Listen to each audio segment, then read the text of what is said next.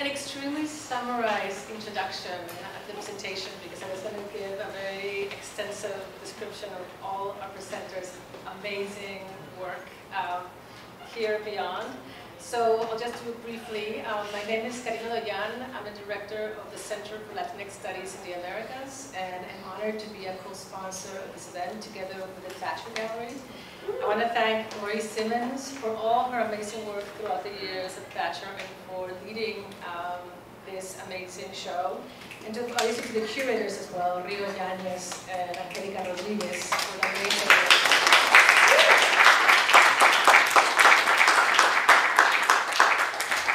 So before we begin, we also want to have a land acknowledgement and acknowledge that the Thacher Gallery and the University of San Francisco sit on the unceded land of the Ramaytush-speaking people of the Yolanda tribe. One of approximately 50 independent nations now referred to as Ohlone. The Ohlone people are still here, working for the right to remain and evolve in the place we consider San Francisco. We recognize the rich cultural heritage that has survived colonization, genocide, and honor Ohlone artists, past, present, and future. So I'm going to move on to a brief presentation of our speakers. First, curator and artist, Rio Yañez.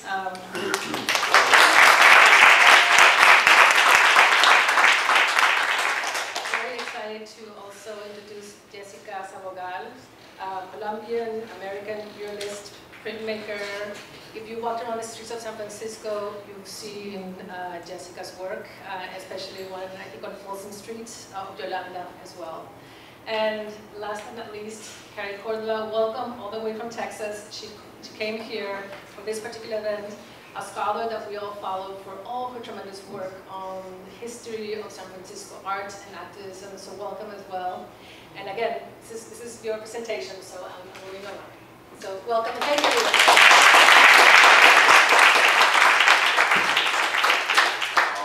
Welcome everyone. My name is Rio Yañez, and I'm just going to say a few words about the show before we get to our featured guests.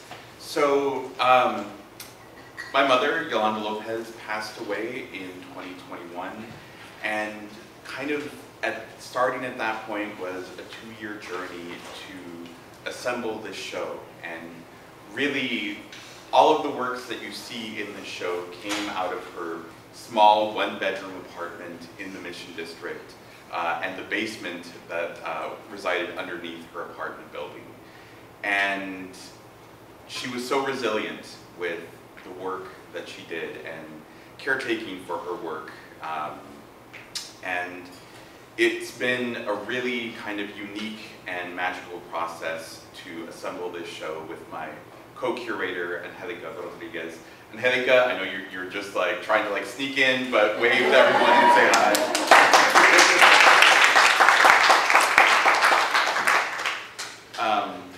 It's very rare for a child to curate the work of their parents, and I feel very, very blessed and very honored to be able to give my mom something that she's really, really wanted, which is just eyes on her work. That has been one of the lifelong struggles, and most of the work that you've seen here at the Thacher Gallery has either not been seen in the last 40 or 50 years or only been exhibited once or twice. So this is really an opportunity to share with everyone work and labor that my mom has done. And the reason why it's called Women's Work Is Never Done, it takes its name from the silkscreen series she did in the 90s, but it was really to kind of talk about the idea of invisible labor. My mom made her work kind of documenting and honoring the women in her family, but also the work that they did. Her mother was a seamstress for the Navy who spent decades sewing uniforms for the Navy. Her grandmother, who you've seen portraits of there, worked in the laundry room of a hotel, and she washed sheets and towels for a living. And that was their invisible labor, and that was how they were able to provide for my mom. And my mom herself, the work that she created was not done in a vacuum. She was a full-time mother, had to pay rent and bills in San Francisco, and it meant that in addition to the income that her artwork and art career brought in, she sold Mary Kay. She worked at the gift wrap counter at Macy's during the holiday season. When she was younger, she was a live-in nanny. So there's all sorts of work that isn't really seen or appreciated, and that's really what allowed her to produce the work that she is so well known for. And so I just, Angelica and I, in assembling this exhibit, really wanted to honor her labor, both as an artist, but also acknowledge all of the work that she did in order to be able to actually sit in front of a canvas, sit in front of a piece of paper, and create the work that you see on the walls.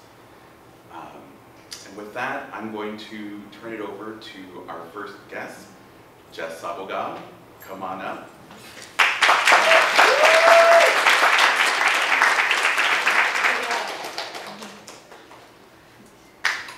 Oh man, I just want to sit and listen to Rio all night.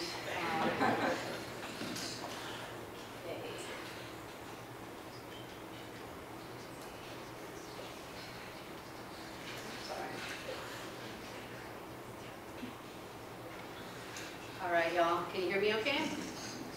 Cool. So my name is Jess Sabogal. I'm a first-generation Colombian-American muralist and printmaker. I'm a firm believer that in life, you only get a few soulmates, and Yolanda was definitely one of them for me. She embodied so many different people for me.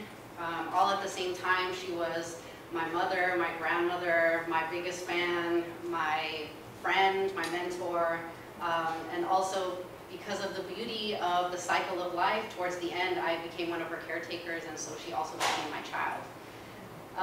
Yolanda's passing has profoundly impacted how I think about time, you know, so I think there was the before times when Yolanda was alive and we were friends and family, and now we're, of course, in the aftermath of that. So that's kind of how I'm going to structure the next 15 minutes. My relationship to Yolanda before, when she was still alive, and then after she has passed. So this is a picture of the first day that I'm not even on. There you go. Yeah, great, wonderful. Thank you for letting me know. Thank you so much. This is a photo of Yolanda and I on the day we met, and I just think it's so sweet. I'm like 12 years old in this photo, but I just think it's so sweet because like you're rarely able to pinpoint the moment that a relationship begins, let alone have it photographed. And so what's happening here is Ani Rivera, the executive director of Galeria, had the foresight to bring us together to complete Galeria's historic billboard. So there we are on site trying to assess like the dimensions and what needs to be done. And one thing I really remember about this day is this was the second thing I'd ever worked on in my life. I hadn't done anything, and Yolanda really treated me as her equal. She never looked down at me or talked in a condescending way towards me. And this is the unveiling where we worked with local youth from Carecen for 10 weeks, Yolanda and I, and yeah, we had an unveiling ceremony, and at the unveiling ceremony, Yolanda made a speech. And in the speech, she tells me that the work that we did together was important, and basically to keep going and do my thing, you know. And as somebody that grew up without an art degree, I didn't go to art school, and you know, I had two parents telling me to do anything but art. Having an elder in the community tell me like to keep doing my thing was really important for me. So as our relationship grew, she would often invite me to her apartment where she shared with me her ideas and showed me how her work developed over time. And this was only a few weeks before she passed. She had a bunch of us over, and still she was so generous with her time and her knowledge and stories about her work. Here she is showing us the original like black and white portraits. That would be the reference photos for her famous Guadalupe paintings. And this is a photo that I took. She might murder me if she knew I was sharing this photo, but this is a photo that I took inside of her apartment, where she had stored the Guadalupes and many of her pieces, as Rio's describing, for a long time. And so she calls me up one night and she's like, Jess, like, I'm freaked the fuck out. I don't know about their condition. Can you come over and let's like do the damn thing and like let's unravel them and just see like where we're at. And so of course we unraveled them, and luckily they were in perfect condition. You know, they were pristine, no like watermarks or folding or anything. And here she is just showing me every detail of like her grandmother's portrait. And so I was a little bit blacked out because I had, you know, these are her masterpieces. So I had only ever read about them or seen them online, you know, and they were just here. We were all together. So I was feeling that, and then on the other hand, I was feeling like my heart was aching a little bit because, you know, she shouldn't have to be the one to worry about them. You know, she shouldn't have to be to worry about their condition and make sure that they were okay. You know, like here we were in her bedroom, and you know, we weren't in some key card entry like high-level security, what's it called, like an archive where they should be. So this is a photo of the early stages of the exhibition planning for Yolanda's solo show, which is currently on view in San Jose. So that show's going to close very soon. I highly recommend that you all go. Jill, the curator, came up to package the work, and so we all went down to Yolanda's basement to unpack what had been there for the last, 40, 50 years. And as you can see, we're doing our best to care for the works, but all we had was her basement floor. And I just love, like, Yolanda's face. She's just, like, so pumped that everything's, like, being unraveled finally, So I love this photo because of that. So I say all this to y'all because to know Yolanda and her work so well, I always felt this deep sense of like profound injustice.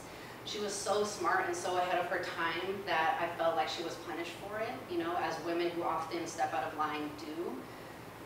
Over the course of her career, it was so clear how the patriarchy and racism were at play within art institutions and academia, that she was never really able to reap the benefits of her work.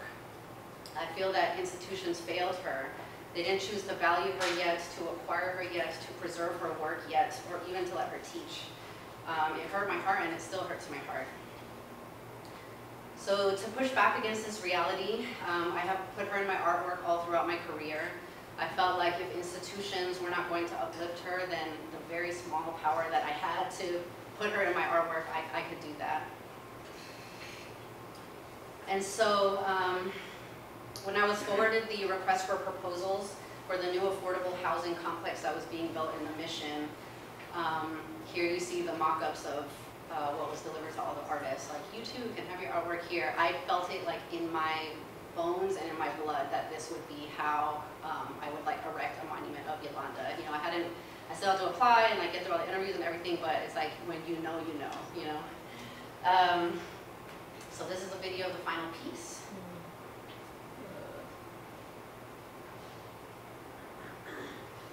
And that's me and my partner working on the fourth wall there for scale.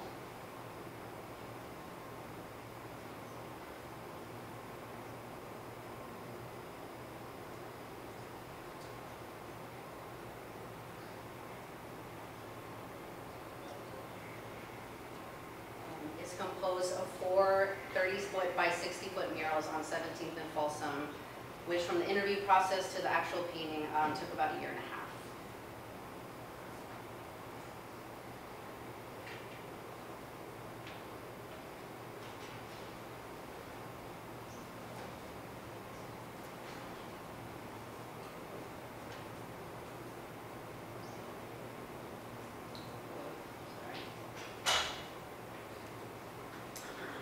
So this mural was not meant to only erect a monument of Yolanda, but also to have a place to remember all the stories that she left to me. I'm not going to get too in-depth about all the movements, but I hope you'll jot them down later to research at a later time. You can see two of my crew members touching up the basta ya here, which I included as a nod to Los Siete de la Raza and all the social programs that came out of that time. Yolanda, of course, the sole illustrator for the newspaper. We ask to this day, what does solidarity look like? And Yolanda was always telling me about how the Panthers extended their solidarity to Los Siete. The Panthers, of course, had their own prolific newspaper. You know, had 150,000 readers, and you know, they gave Los Siete free ad space to advocate on behalf of the Basta Ya movement. And then, of course, the Basta Ya movement was birthed as a result of this, you know. And these are all little bits of, like, oral information that I had no idea about. And Yolanda would just be, like, at Costco, and she would be like, oh, by the way, this is the, you know, this happened. The Panthers also let Los Siete use their lawyer for the trial at no charge. Yolanda also taught me about the indigenous occupation of Alcatraz in 1969, which, you know, I grew up in San Francisco and I had never heard a thing about it, which is shocking to me, you know. And then, of course, so this piece on the right is actually in the show, and when I first saw it, I mean, it's kind of like seeing like the Constitution or something for me. It's kind of like, I can't believe this is like a physical object that is just right there that you all can go see, so definitely check this piece out in the show. But here she, you know, she shortened the Virgen's cloak and gave her feet with which to walk, and that, of course, is a symbol and will always be a symbol for women's empowerment and liberation. So I took the graffiti from Alcatraz and Yolanda's Virgen and added my own twist to it by adding mola prints in her garment. Mola prints are like indigenous patterns from Colombia, where my family's from. I also added it in the backwards American flag behind her as a symbol of indigenous resistance. And I'll just quickly end this chapter with saying that this is the hardest thing that I've ever worked on, and not because of the scale, but because there was pushback at every phase during the part where I was like proposing mock-ups and things, you know. I think it's important to talk about like what it takes to get to finish an artwork like this, and you know, it wasn't all like fun and games. Like, it was actually very difficult. I got a lot of gray hairs and lost a lot of sleep. Because I had to advocate for putting Yolanda up on such a big scale. The organizers of the building did not want to put like a single woman of color up there. They were like, why don't we just like, what about like a group of women or like an organization? And I just feel like that, you know, we don't have problems with like our huge Cesar Chavez murals or our big Malcolm X murals. It's like, you know, so I feel like specifically for women of color, it's like a risk to be able to put them up on such a large scale. But in the end, I just remember saying to myself, like, history will absolve me. That's what I kept saying on in my mind. And, you know, of course, after the fact, the day she passed, we were able to gather there. And I just feel like people now are like, oh, like, I get it. I get why this was done. And so, in talking about time, this photo marks the after. This is the day that she passed, September 3rd, 2021. And the photographer, Jean, I just feel like it just captures the mood of that day so well. We do look sad, but I also feel like there's like so much power in this photo. Yolanda left us all with a responsibility to make a ruckus, and if you just look at everybody in this photo, like everybody is out there in their own way, like doing that. You know, and we're just like a small percentage of the crew. I feel like there's like so many of us that are out here doing our thing. So this is a photo that my partner Sean and I, we had a solo show in DC about 3 months ago, and it felt really important to have Yolanda there kind of as a guardian and looking over the 20 pieces that we had completed over the last 6 years. Building altares has not typically been a part of my art practice, but ever since she passed, I have built a number of them specifically for her as a way to just like be close and be able to like maintain my relationship with her. After she passed, I just felt like there was no way that I'll never get to talk to her again, so I just keep talking to her. I give her snacks if I'm eating something that I think she'll like. I'll like put it out for her. And just through listening and even in my dreams, I feel like she continues to teach me things and tells me to participate in things, you know, like she told me to be here today. So in the show, I debuted my newest piece, a triptych entitled Adonde Llegaste, Chicanx 1, 2, and 3. which are 16 color screen prints on paper with gold leaf. I took the photographs Yolanda took in 1979 of the Santas Locas, an all-female car club in San Francisco. This is also in the show, and brought them into the current day with my style. The title is a nod to Yolanda's runner series, A Donde Vas Xicana. You can see those in San Jose, where Yolanda was almost at the beginning of her career. And now this title is me kind of looking back on her life. A donde llegaste? Where did you get to? Where did you go? I hand cut each layer of their shadows out of a film called Rubylith, and the photographs around them are taken from either my own family archive or Rio, I'm so grateful to you for allowing me access to your mother's archive. And this turned into an 8-month ritual and conversation where I was asking Yolanda ultimately if she felt fulfilled by her life, if she felt proud of what she had accomplished. Did she get to do the things that she had hoped for? And we all kind of know the answer to that, but I felt like I needed a place to be able to process that.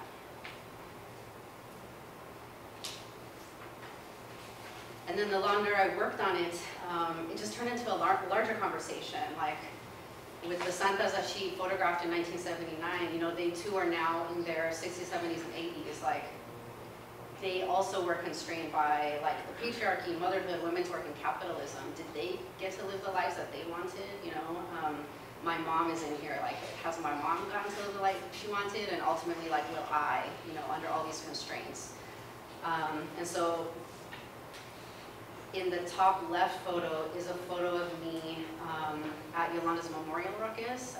Jackie and Katinka had put together like a backdrop where you could like take a photo with her Guadalupe rays. And so this particular photo is like really important to me. One, because my dad took it, but two, because it just kind of marks this new chapter of like our relationship.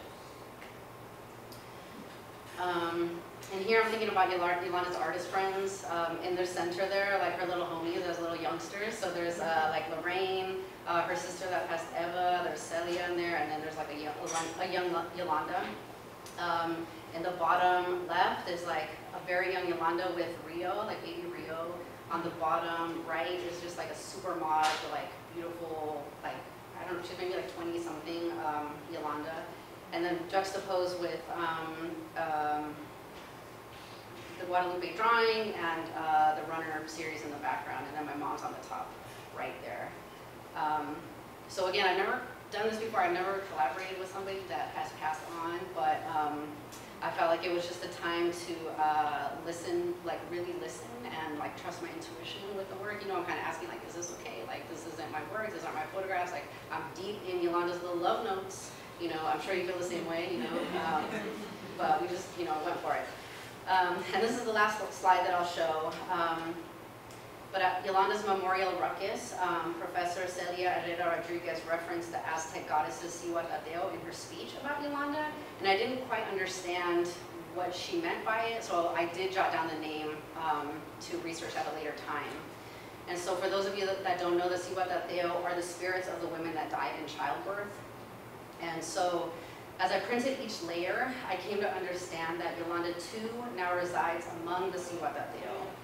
The only reason that Chicanx and Latinx art has a place in the mainstream art world today, the reason my work has been accepted and acquired, is because Yolanda and so many of the women artists of her generation, quote, died in childbirth.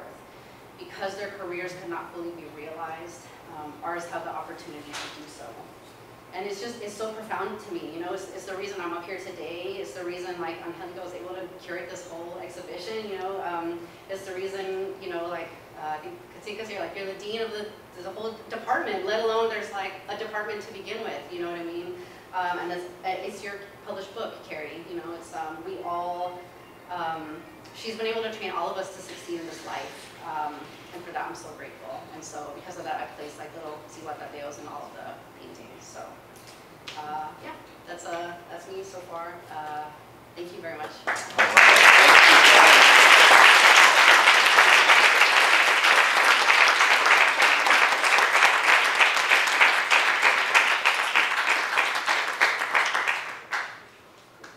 All right, it is now my pleasure to introduce Cary Cordova. Thank you, Rio.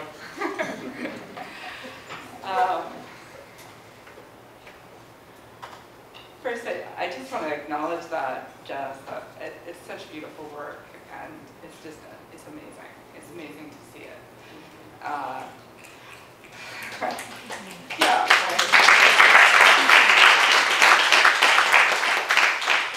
I'm familiar with the mural, but seeing what you've been doing lately, it's very powerful. And you know, I live in Texas, so I don't get to talk about Yolanda that much. I don't have the crew around me to sort of speak to that, and so this also feels really fresh. So if you'll allow for that for me. But I do want to just say thank you. Thank you so much for the invitation, for including me here, to Rio and to Angelica for making a space that has actually created an event like this, right? And for Rio to even think of including me as a person to talk about Yolanda, who, you know, is an amazing artist who happens to also be his mother, you know, like, and I've come to know, or I've come to know Rio especially through his mother, and I feel a deep kinship with Rio, and it's strange to experience a family that has these kind of multi-generational familial connections and kind of ways of kinship and adopted kinship, and so I just want to start with that. And I didn't know which direction I was going to take this conversation, and I do have my 15 minutes that I'm going to steal here and try to compress it a bit. But I was inspired by Rio asking me after we walked the exhibit the other day, what stood out for me, what was sort of you know, after years of studying Yolanda's work, in what ways was I engaging in this space?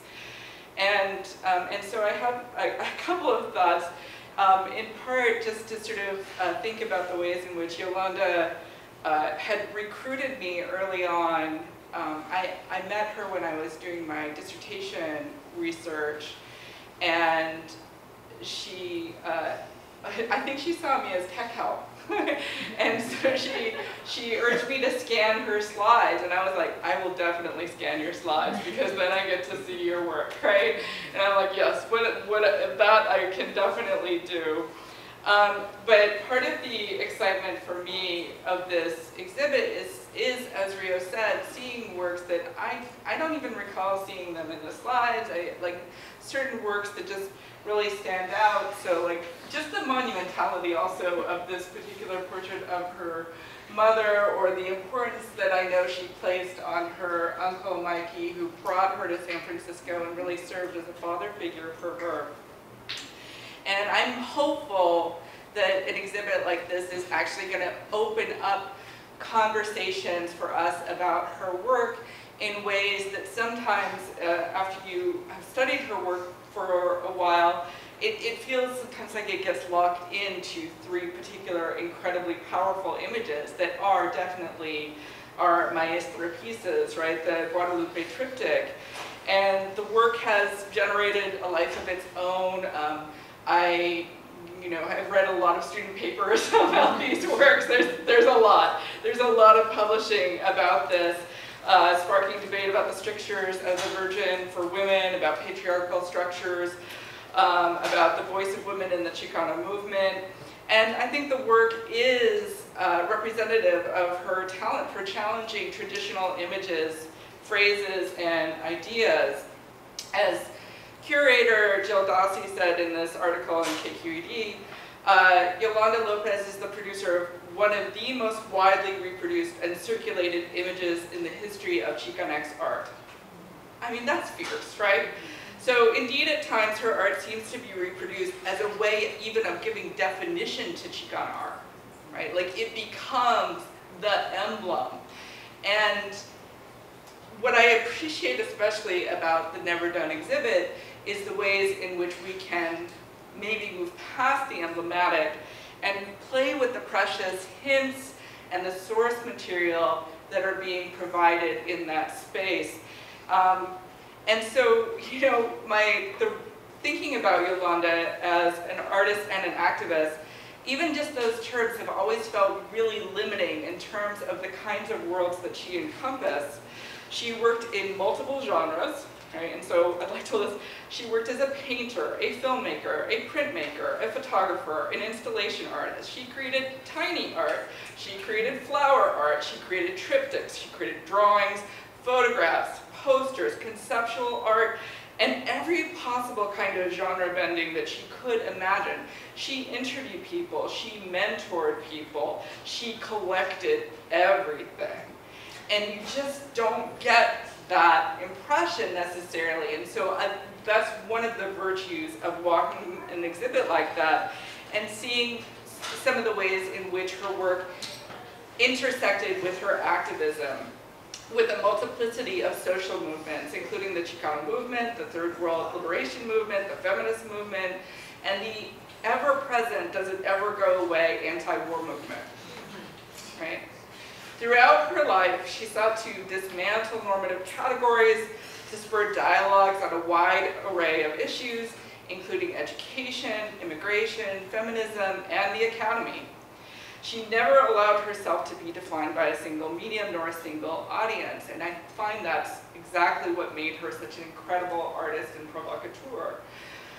So I first came to her because I was trying to understand the events of 1968, the Third World Strike at San Francisco State in particular, and knowing she had been there, and I ended up doing an oral history with her that lasted for a few days, and that, you know, I encourage everyone to do oral history because it is sometimes the best education you can ever get, and I say that as a professor, right? Like, you know, I cannot teach the things that you can learn through oral history. So as part of the International Student Movement of 1968, that Third World Strike was formative in leading universities across the nation to recognize and incorporate ethnic studies into their curriculums.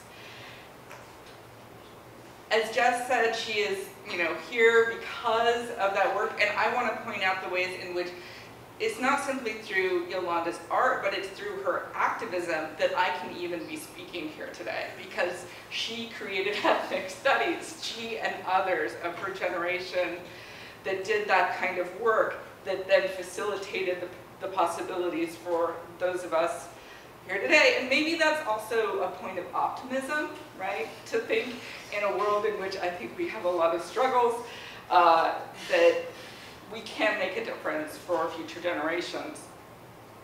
So Yolanda was born in 1942, and I'll point out that that's the same year that my mother was born, and therefore she kind of occupied this very maternal role for me. And, you know, like, is it okay? We're just a little bit of sibling sort of sensibility there, you know? And, you know, and I just felt just an enormous sense of intellectual connection to this woman who never stopped thinking, never stopped asking questions.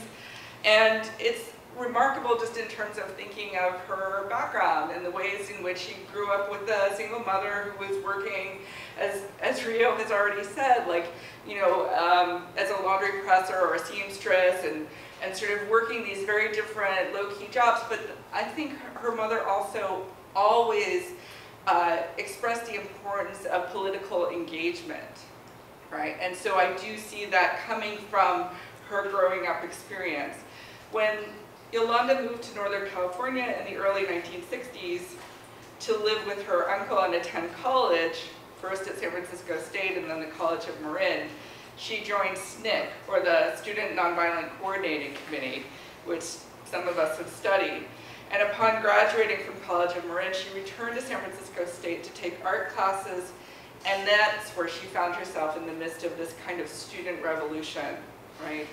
So her experiences in the Chicano and Third World Liberation movements as an activist working alongside the Black Panthers, in the trial of Los Siete de la Raza, as an exhibiting artist and documentarian at Galeria de la Raza, as a featured artist in almost every survey of Chicano and women's art, and as an anti-war activist, then are only a few of the ways in which her life's work intersected with shifts in the larger culture. So I wanted to offer this kind of sort of historical context as I'm walking into this precious exhibit. And I'm starting with a work that is actually not by Yolanda, but it was so striking to me as I stood there and staring at the, you know, the professionally pressed "We Can Do It" shopping bag, and seeing not just the "We Can Do It," but the writing below it that made such an impact on me as I saw signed by Batita, "Women's work is never done," right? So you can see the "women's work is never done," Batita in little red Sharpie, right? And to think that there is Batita, who is the author of multiple books, including 500 Years of Chicana Women's History, and who had been doing a lot of sort of similar things, but of an earlier generation than Yolanda. She was born maybe almost 20 years older than Yolanda. But these two women had a lot in common, including passing away just a couple of months apart, right? And so thinking about the ways in which both of these women work not just for the visibility of Chicana women in history and art history, but to raise consciousness about how tropes of womanhood, race, gender, sexuality, and access limited our capacity to see and understand the world. These women created a space for Chicanas to be intellectuals, right? I mean, that's, you know, that was a huge leap in terms of the possibilities and access. So the placement of this shopping bag at the start of the exhibit presents us with a seriously funny representation of their communal, never done radical work, while also offering a powerful way to embrace the memory of both women. Like Batita, like Rio and Angelica, like Moira Roth, I too, in my writing, have played with the phrase, "women's work is never done," to give title to Yolanda's fortitude, her fierceness, and her commitment. The phrase supposedly draws on a historic couplet that I will repeat for you. "Man may work from sun to sun, but woman's work is never done." Yolanda skewered that term, right? She visually challenged the way it illuminated sexism, but then also seemed to affirm gender domestic labor. She placed the phrase next to images of women activists and community leaders. Notably, she modified the phrase from the singular woman, ending in AN, to the plural women, ending in EN. So transforming the phrase from individual struggle to cross-racial solidarity and worldly engagement. I think Yolanda would get a kick out of knowing that if you Google the phrase, "women's work is never done," she's the first link.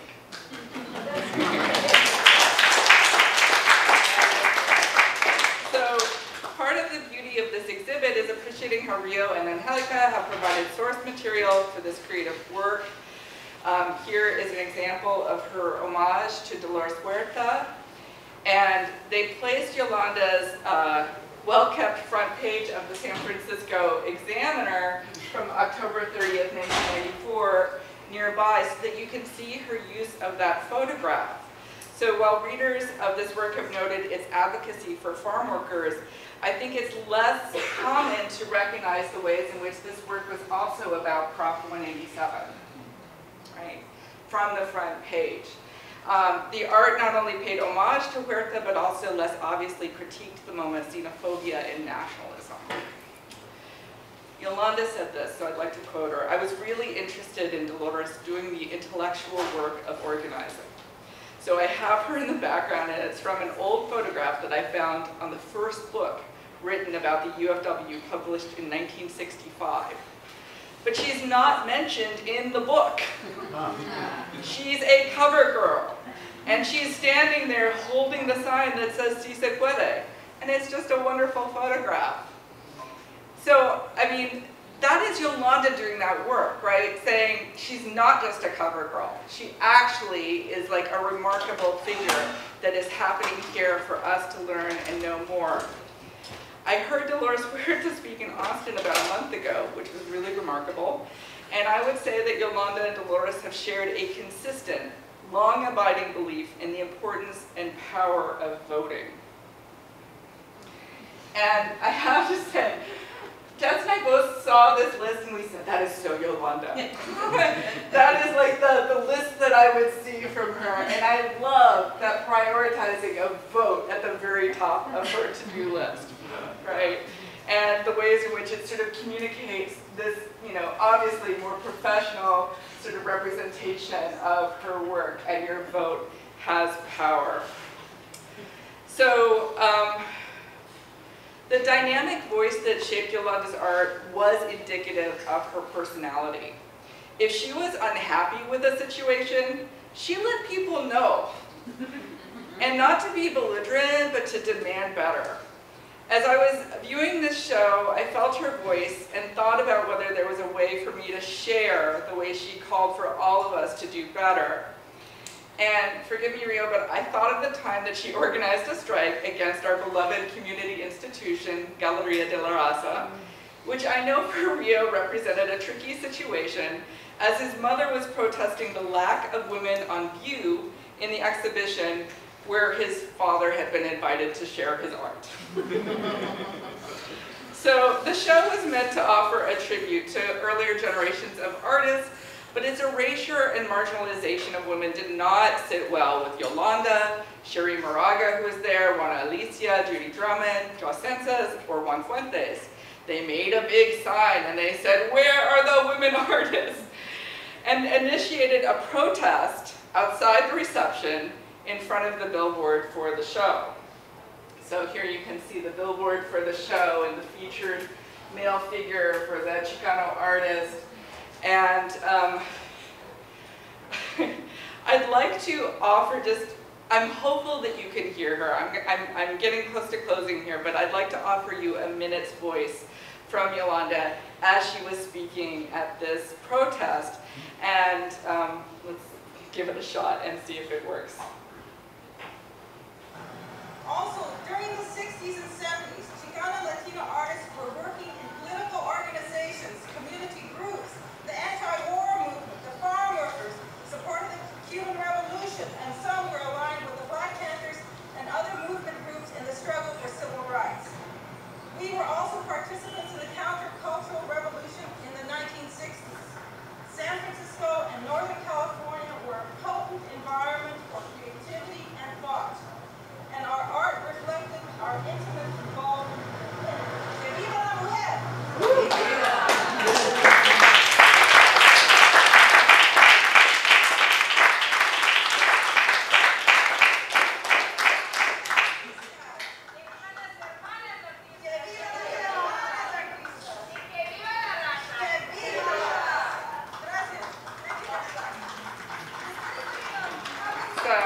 I felt like the space, I just really wanted her voice in here, and so I wanted to give you just a sense of how she spoke, and the ways in which, you know, I kind of like, a beloved institution that she had helped grow was also the subject of her space of protest, right?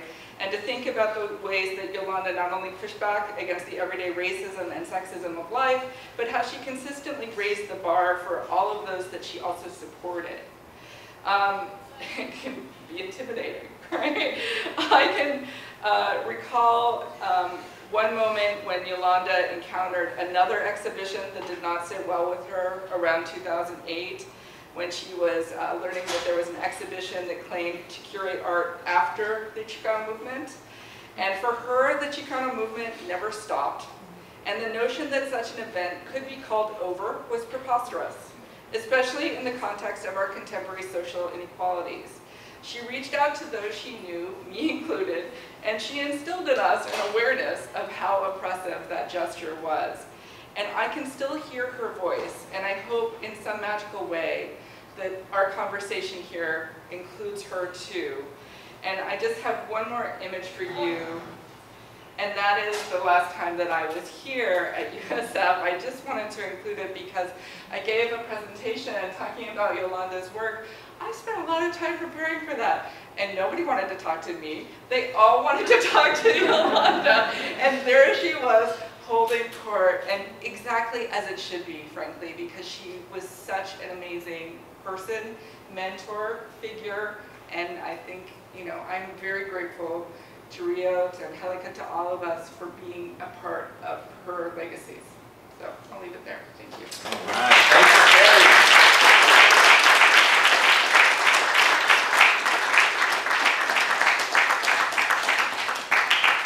You know, it's. How are we doing? Do we have any time? Do we have enough time for some questions and answers? I think if people, there's no class trying to come in there, right?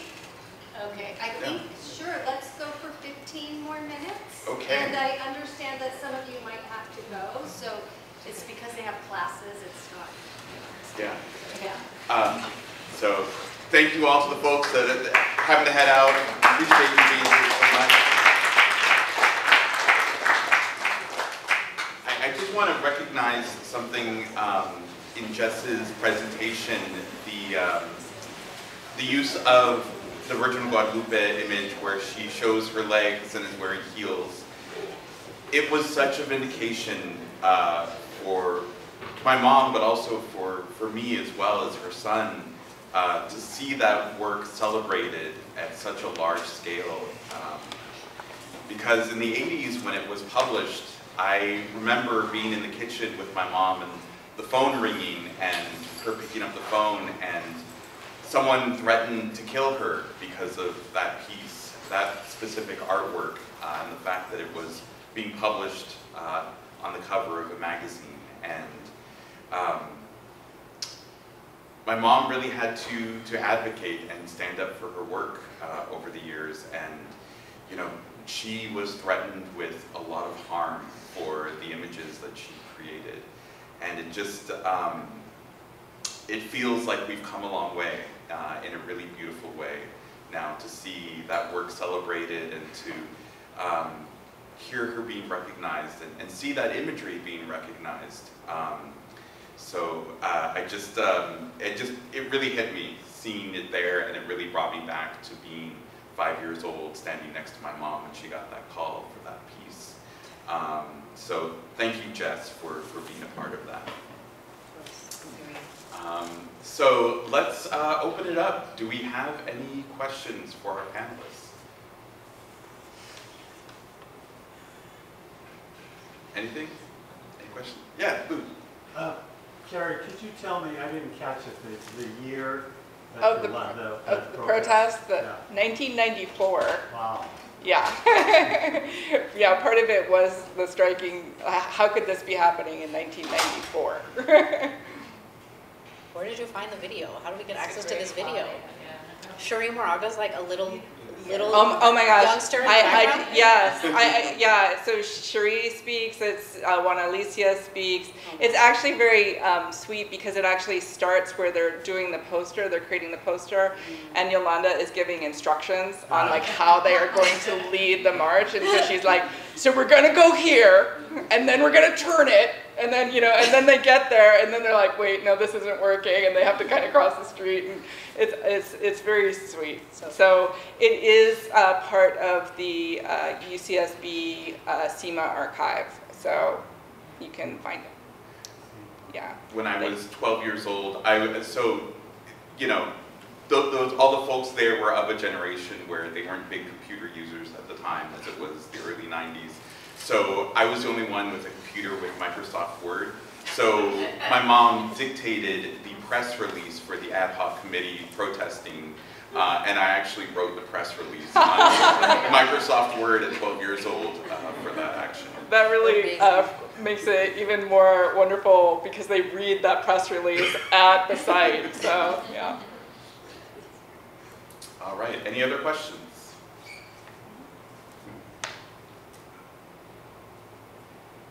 Yeah, Beatrice. That was awesome, first of all. A lot of us in this room have been Yolanda fans forever now.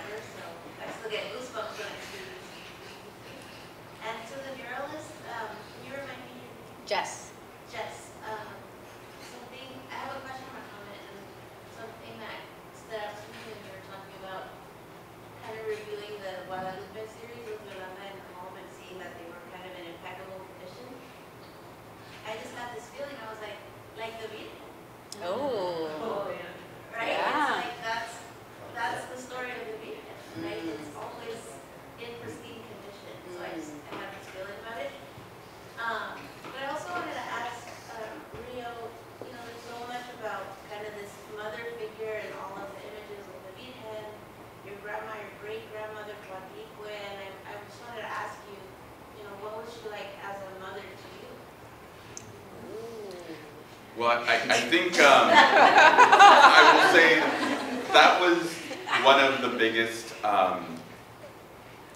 biggest challenges since she passed away in talking about her life and her work is what to share. A couple days ago, Cary came to visit my mom. We've held on to my mom's apartment as the base of operations to archive and catalog her artwork, and it was very convenient because that's where it was all stored. And I think one of the most challenging parts of being her son and being the keeper of so much information about her life and work is what to share, and you know, wanting to paint a complete a picture as possible and have everyone be informed as possible, but to also kind of respect her privacy, and it's harder than I ever would have imagined. And so when Cary was standing in the room, I told her a story that after my mom passed away, my partner Sada and I found boxes and boxes of Home Shopping Network jewelry. And it turns out my mom was addicted to the Home Shopping Network for several years, and we just didn't know. And she would be mortified with me saying this. But and to that point, it's been, it's one of the hardest struggles for me as her son, and kind of acknowledging her place in the world and how important her work and her voice has been, is that balance of what to share and how to share it. All right, any other questions? Yeah. I was really interested in this idea of, I think Jess, that you mentioned regarding what she wasn't able, like the boundaries and the barriers, because she's always existed in my mind as so, you know, such a major figure that I don't know why I hadn't thought about, like, what she wasn't able to accomplish or what those boundaries were for her. And so that's just something I'm interested in, I don't know, hearing more about. Like, what were there certain things that she wanted to achieve that she was held back from in some way? Yeah, in knowing her as a friend, I will say, you know, she'd be like, I really want to go to the dentist, and I really want a tailored suit, and I really want, you know, she was very much working class, and so, you know, a lot of artists of her generations do have houses, do have tenure track positions at universities. They do have like fancy archives where everything is in flat files and like beautifully rolled, and yeah, it was like, again, it's like it hurts my heart that it's like, how did this happen? I won't, of course, Yolanda's like super grand in our minds, and like all these things like did happen, and she was in a lot of shows, but at the end of the day, it's like she was, like, a lot of us are able to stand on her shoulders. Now now things are happening. Now there's the Cheech. Now there's like all these things happening that didn't quite exist. You know, she would say to me, I'd ask her like, what's up with the Guadalupes? Do you want to sell those? Like, what's up, you know? And she was like, Jess, no one wants them. Nobody wants them, right? And it's preposterous to hear that now, but it's like, that's how she felt about them. She like, nobody wanted them, you know? And of course, that's also to think about like artists before and after they die. Once they die, boom, everything shoots up. We get murals of them everywhere, you know, the t-shirts, all the things, and we want all their artwork, and so that's like a larger conversation, but yeah. Yeah, I mean, I think I almost wrote exactly the same thing in preparing for this. Like, arts institutions failed Yolanda widely, vastly, and you know, it's only as we, like, I've told Rio, you've become her agent. You did not mean to be, but you have, you know, filled that role because the arts institutions have not stepped up and done that kind of work, which they should have been doing all along. And I think that that is the loss. That is the sense of the constant sort of the ways in which a public intellectual, a creative genius really, but maybe not her own agent, right? Like people need other support too. And the ways in which she mentored so many of us in the community, but then at the same time, we were not able to find those places in those institutions that would give her the ability to afford her dentist, or, you know, and she also had a lot of health issues too that really made her career quite difficult. So I'll just add that as well. Yeah, I think in 2007, the Chicano Studies program at UCLA invited her out to speak and lecture in several classes. And while she was there, she dropped into the chair of the art school there and offered to speak to any classes, you know, have them invite their students out to her talk, and they politely declined her. And she was just not taken seriously as an artist. You know, the art department at UCLA did not want her. It was the Chicano Studies program that brought her out there. And I think for me as her son, that really brought it into stark contrast, and it was definitely a revelation of kind of where she was at that moment and how she was perceived.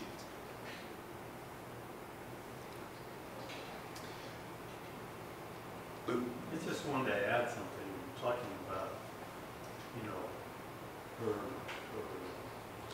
the way her work. We saw the 3 photos of the hip, but I was just talking with you this evening. That poster she did, Who's the Alien Pilgrim? That is all over. I see it on walls. I was just in San Diego and I went to an exhibit, and they were exhibiting magazines and newspapers that were published about the, you know, that period of Chicano art, and there it is in 2 publications right there. I was with your dad in Los Angeles. We were in Japantown, and there it was. It was up on the wall. It's just incredible. The amount of I've had people, I didn't see it, but I've had people tell me they've seen it in New York. I mean, that image is just all over the place. Rage Against the Machine cover, apparently. What's that? Rage Against the Machine, apparently. Oh, really? Yeah. Oh, wow. I can tell you that, you know, once she got a sense of how far and wide that image was spreading, there's a great detail of that original that's in the gallery right now. If you look, you can see pasted up along the bottom is her home address. This was before websites, before email addresses. So she really wanted people to know that it was her work and where to find her. And the only way she could do that was to include her home address into the poster print itself. And you see it there on the original. Yeah. Is there a space where these collections may end up at, or what is the future for these pieces of work? You know, that's an ongoing project. We're hoping to find long-term homes both for her archive and for her artwork. I think now that, you know, this show and the exhibit in San Jose is kind of up and running, it's kind of entering into a next phase of kind of thinking a little bit more long-term with her body of work. But we're working on it, but no specific news to really report on it. If you know of anything. Yeah. That's not a silly question. Did she keep running in San Francisco? At the exhibit in San Diego, I loved the paintings of running. I found them very special. I was wondering how long she did that. She didn't run all that much once she moved back to the Bay Area. Motherhood, I think, just really changed her life and her bandwidth and just kind of the free time that she had. But there was a time, I would say in the 90s, where she had a friend and they would go running together. But I think what was really unique about her running at that time period was like, that was kind of her form of really like working out a lot of the struggles she was having. She was feeling very isolated at UC San Diego, and her work really was being dismissed and not really taken seriously by the professors there. So running was really her outlet, and you know, now we have words like self-care and therapy, but back then, like, she just ran. And so running for her really symbolized how she took care of herself, both mentally and physically. I'll just add, just because you reminded me, like that the Guadalupes were part of her graduate work, right? Mm-hmm. And just to give you a sense, like, she had a committee that didn't get it and didn't necessarily think that this deserved accreditation. And I mean, it's remarkable to think about the role that those works now play for us in this world versus the kind of opposition that she experienced at that time. Right. So then she had to go find someone in the medical school that was Latino to come and be on her to committee, explain right? it to her committee. Yeah. Exactly. All right. Any other questions?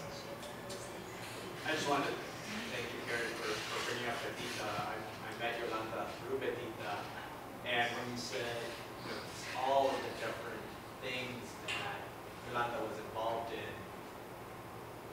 I got to know Betita through anti-war work leading up to the second Iraq War, and then Yolanda started coming to these to protest with her umbrella.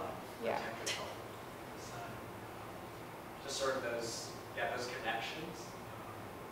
Super important. Thank you. Oh, thanks. Yeah, there's something so meaningful about thinking about those two women together and just seeing that particular piece, which is like iconic of that connection that they had. Yeah, and that resonated with me in a lot of different ways. Angelica, I actually want to throw to you really quick, because you found that bag, and you brought it to my attention. I mean, I guess throughout the whole time, right, it's like a mix between like forensic, research, detective work, Christmas, right? Because it's just like all of a sudden, you open the box, you pull something out, and then it's like, oh my God, and you make all these connections. Again, what are the possibilities that we would find that, and we find that later. Well, and I was like, could it be another Betita? No.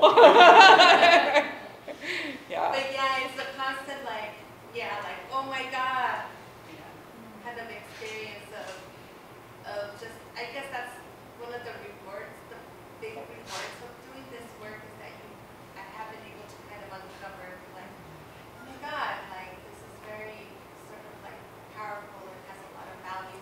So yeah. So thank you. Yeah, thank you for doing that work. All right. Well, thank you very much, everyone. We appreciate you coming out tonight, and my thanks to Cary Cordova.